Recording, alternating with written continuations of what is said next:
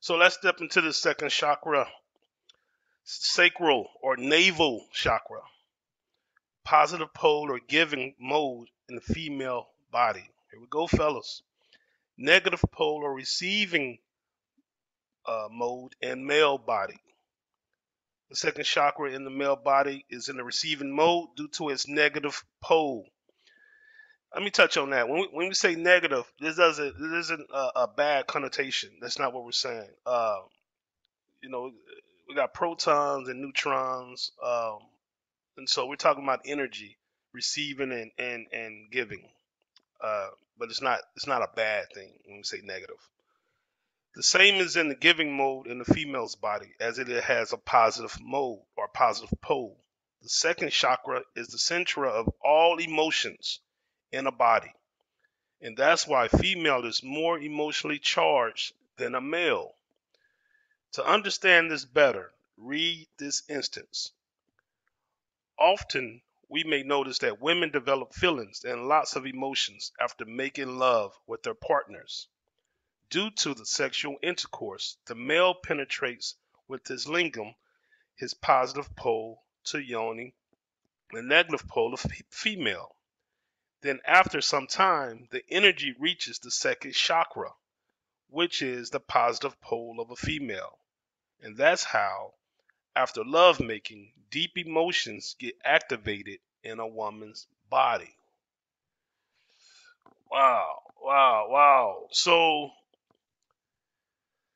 wow, that's heavy. But at the same time, because the man's pull on the second chakra is the negative, the minus, it drains after that act, it tends to drain his emotions. So he just feels like blah. Do you notice? Right. He falls asleep. Yeah, exactly. And that's because and see, this is just like the batteries, the positive and negative. Every chakra lines up that way. So if we don't understand this, we're gonna not figure out what's wrong. Oh, I must be something wrong. No, there's nothing wrong. We have to accept ourselves who we are. We have to realize we're not messing up.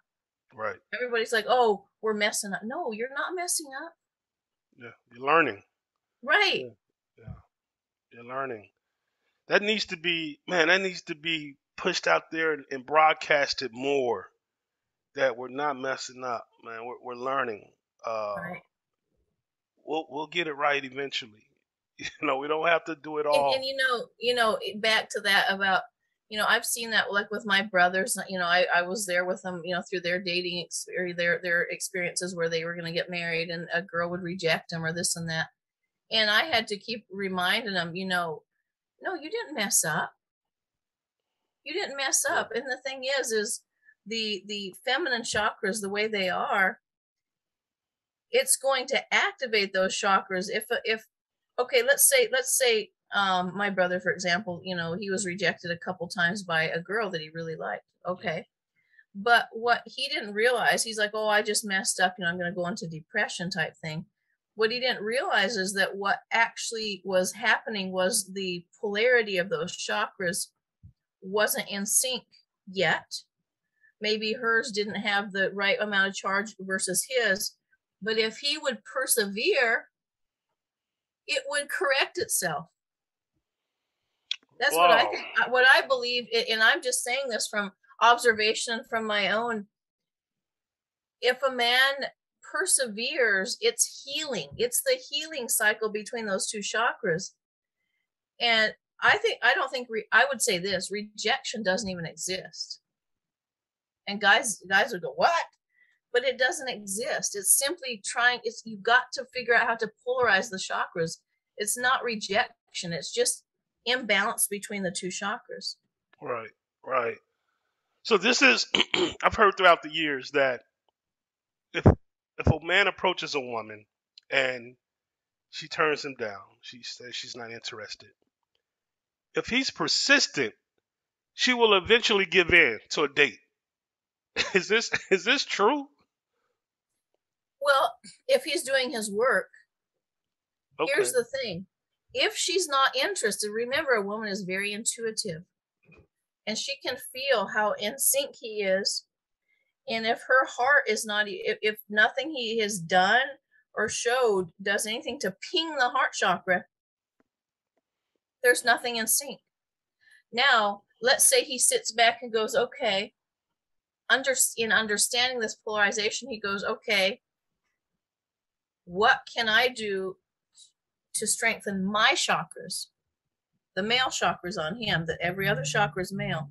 Right. What am I doing to strengthen those male chakras to ping the opposing energy like a battery? Look at a battery. When it's running out, you turn your flashlight on, it's running out. That's what's happening. It's a weak battery. So I believe that the only reason that happens is, and he may be attracted to her because he sees strengths in the opposing chakras. But if his chakra isn't as strong as her opposing chakra, there is going to be a little disconnect. But that can be corrected. Again, you know, yeah. I've seen my brothers, I've seen, you know, guys get hurt so bad and you know, saying, oh, you know, this woman is so cruel. No, it's just a misunderstanding. No, I don't believe there's anything such thing as rejection.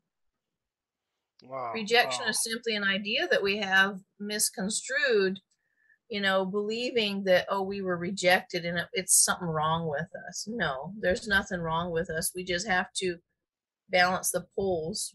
And yeah. So it's more of a misfire, you think? Right. Yeah. Okay. I can see that. Okay. Wow. And there's a website called chakraboosters.com. This is pretty intriguing because if you have a weak chakra, let's just say the male has, you know, maybe he has a hard time speaking. That's a male chakra. If he has a hard time approaching her and saying what he really thinks or feels, that's weak. He can actually purchase, the chakraboosters.com actually made these chakra tattoos. They're temporary tattoos that you stick on a chakra. Now, what's really interesting is where you place them. They tell you where to place them to open that chakra. It's got the color, it's got the symbolism and the vibration that chakra needs to become stronger. Literally, when you place it on a chakra, you will see how weak or how strong that chakra is. If it's strong, that temporary tattoo lasts for quite a while. If it's weak, it will literally melt off. Your body absorbs that. Wow. It is incredible. That's a tool that I've seen a number of people use, especially if they're stuck in like can't move forward in business or something. Generally, right. That's your solar plexus chakra for business and things like that. And wow. So, you know, we have tons of tools in 2022 that, you know, we can overcome these things. We don't need to be stuck in this mode of, and rejection is it's a harsh thing to have stored in your body. It's a trauma. But again, right. It's a belief system. If you believe you were rejected, it's going to plant itself in certain areas of your body, causing a dis-ease in that area because you felt rejected. Yeah, it's all about perspective.